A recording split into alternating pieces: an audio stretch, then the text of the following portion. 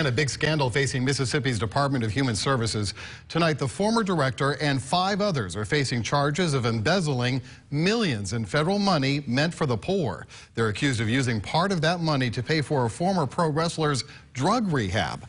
Investigators arrested John Davis today. There you see his picture. He resigned as head of the DHS back in July. About the same time that the investigation began, the state auditor's office says Davis and other DHS employees faked invoices to pay Brett DiBiase federal funds.